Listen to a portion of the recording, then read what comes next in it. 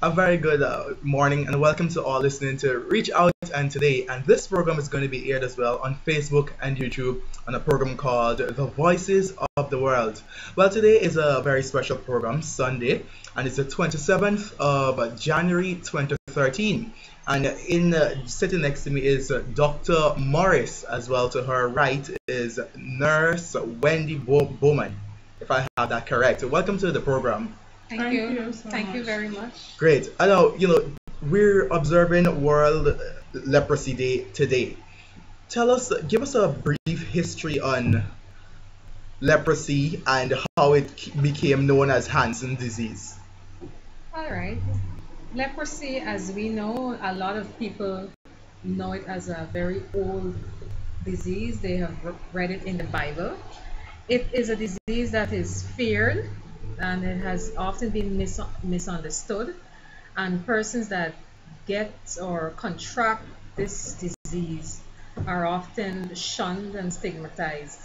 So in the olden days, they were separated from the normal persons. They were forced to live outside of the normal villages or towns. Yeah. They had to announce themselves when they were passing by bells. Wow. They had to walk on the other side of the road. So this is basically discrimination. Yes, of course. Yeah. Obvious. Yes. We have Miss Nurse Wendy next to Dr. Morris here. Nurse Wendy, what are some of the symptoms of Hansen's disease? Okay, basically the symptoms are there are painless spot. It could be one spot, it could be five spots, it could be many spots. But what is significant about this spot is that it is numb. Numb spots. Yes, Numb spot it's disease. also known as a numb spot disease. What we can also, it resembles laughter. It could look like ringworm. It could look like a birthmark. But bear in mind, this spot has to be numb. We can also have bumps appearing about the body, which look like mad blood, like some people would say, would come in and tell doctors they just had a meal of Chinese fried rice or Chinese lau mein, and this mad blood would appear about the body. I heard about that mad blood thing before. I had an aunt in the family. Well, she's still in the family. She used to experience this mad blood thing a lot, and her skin used to itch so badly that she had to go to the hospital, on a number of occasions. Now, who are more vulnerable to the Hansen's disease? Hansen's disease can affect any and everyone. It is no respecter of persons. However, literature says that overcrowding can be a predisposing factor for Hansen's disease. Also, poverty. Persons living in poverty-stricken areas can be affected with Hansen's disease. Those are the major or predisposing or susceptible causes for Hansen's disease. Also, another point to add is that you're vulnerable also if your immune system is very low. So depending on, because you can contract the bacteria that causes leprosy, but you cannot become infected. So depending on your immune response to the bacteria in the body, you can either get it or not get it. So if you're healthy, immune system is vigorous, you're using your vitamins and so, you would not get it. Great. So if your immune system is very weak, so then you're Yes, more likely to you're attract more the likely disease. to get the infection. Yes, you'll most likely become infected. Thank you very much, Dr. Morris. So what about protection? How can persons prevent themselves from the disease?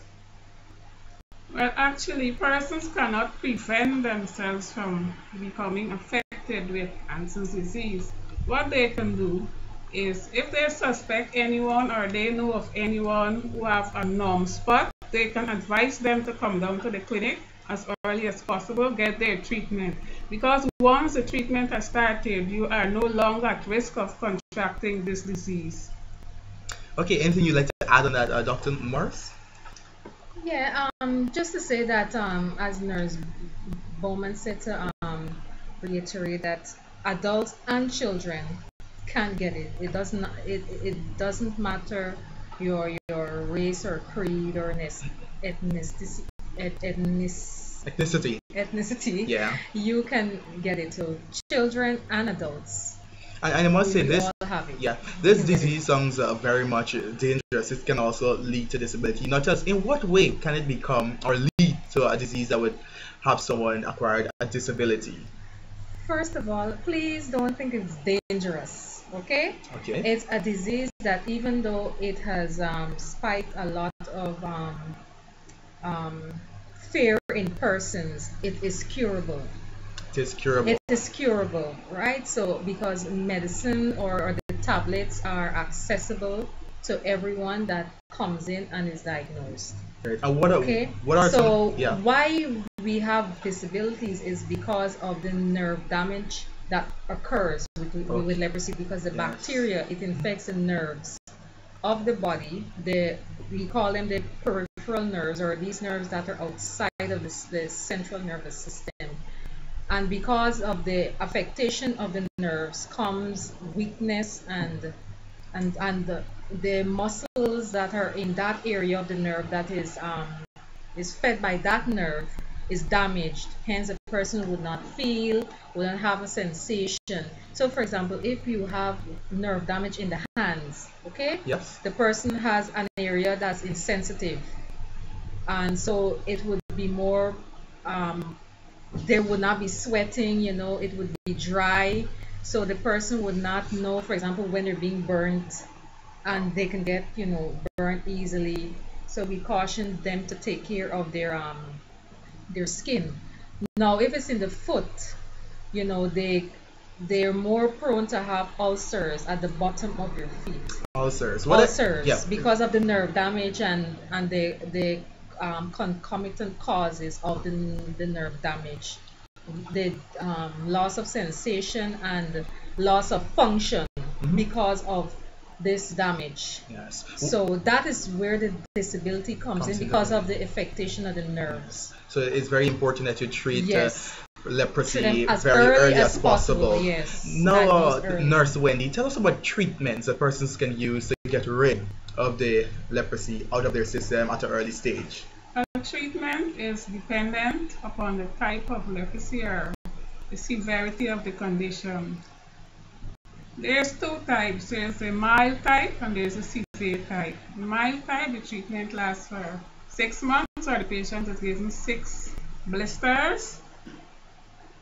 And the severe type, the treatment lasts for 12 months, or it is given 12 blisters, of which the first dose is a monthly supervised dose which a patient takes in front of us, the nurses. On the Okay. card, there are 27 other tablets which the patient is given the card to take home with, and he takes it every day. Okay. What about where can persons uplift these medications here in Guyana? Okay, the medication is available only and only at the Anson's Disease Control Program, or commonly known as the Skin Clinic, in the Palms compound in Brigham. And treatment, I must say, is free. It can be free. Now, Dr. Morris, tell us. I know the leprosy disease. It can be very tricky at times. And tell us about what are some of the myths or untrue stories behind the leprosy disease. I know a lot of persons can be saying this doesn't happen to you if you contract this disease. Tell us about some of the untrue story persons would tell you about the disease to scare one. Okay, one of the myths is that it's not curable, that when you get it, you will get it for life. And but that's not true. After the introduction of the multi-drug therapy, or the MDT treatment, it has been found that once you start treatment, the bacteria is killed. So you don't have to worry. Although if you have leprosy and it's undiagnosed, you can pass it to your family. If you're not aware and you have a patch that's numb and all that, you can pass it to your family. But once treatment is started, it's curable. Some people think that leprosy is a curse. Obeah man give them, somebody do them. That's not true, right? Has been found out. It's a fact that the bacteria, this disease is caused by a bacteria that was discovered under the microscope, and once treated, it will go away. And another myth is that it is a punishment from God. You did something wrong, and the Lord said, "Okay, I'm gonna just strike this person with leprosy." Because you Yes, misbehaved. but that's not true. Those are some of the untrue story behind Exactly. the leprosy Yes. disease. Some people also think that it's hereditary, that a family had it, so you're getting the consequences of this, hereditary Yes. past. But that's not true because you can contract it. If your father had it, it does not mean that you pass it on to his progeny. That's not true. Okay, And yeah, go ahead. yes, Nurse Wendy In can add a addition, few. in addition to what Dr. Morris has just said, there are some other myths which include eating pork, eating pumpkin, eating unscaled fish. And this can be very scary because Yes, a lot of it is. person, Yeah. a lot of person probably Yeah. enjoy eating these different meats and so on. No, that's why public awareness through the media and different forms of communication is very important. The public awareness of this disease has to be of a high level, which means that that's our job as healthcare providers to, make persons aware that this disease is curable and it's not persons that have it and are on treatment should not be shunned. They are to lead normal lives. Live normal lives, Yes. exactly, and that's the way we would encourage Exactly. persons to live. Just if you're infected by the leprosy disease, then it's Uh-huh. important that you start going on treatment ASAP, as early as Yes. possible, Mhm. because you don't want it to get more worse, where to that stage where it might end up leading to you acquiring a True. disability. Yes. Now, before we put a wrap on things, Dr. Morrison, Nurse Wendy, anything else you would like to add that persons must know about the leprosy disease and some of the cautions they must take to prevent it? What persons can look for are key messages for persons out there. They must remember, or they should know, that leprosy or Hansen's disease is a non-spot disease, and if they know of anyone in their family or any other persons who might have a spot looking like leprosy or a birthmark for some time, they have been to the doctor, treatment was given, creams were given, and they have received no assistance, to kindly come into our skin clinic in the Palms compound at Breakdown. Also, we have 14 other clinics countrywide. If they do not find it possible to come to the skin clinic in the Palms compound in Big Dam, they can visit other clinics in their area. Example, we have clinics at Lodge, we have clinic at David Rose Health Center, we have clinics in Linden, we go to Barbies. So they can contact the skin clinic in their area. And what I must remind you that early diagnosis means early cure. Early detection means early cure. Great, thank you there, Nurse Wendy. Dr. Morris? Yes, just to reiterate what Nurse Wendy said, that leprosy is something that once it's discovered and it's recognized by the healthcare provider, we put our best foot forward to help that patient, because we know for most persons a diagnosis of leprosy is like a death sentence. But once treatment is started, it is cured and they can lead their normal lives. Great. So thank you very much for appearing on the Voices of the World today. Thank you very Both much. Dr. Morris and the Nurse Wendy. It's a great pleasure having you here today. Thank you for inviting us. My pleasure. Okay. Sunday. One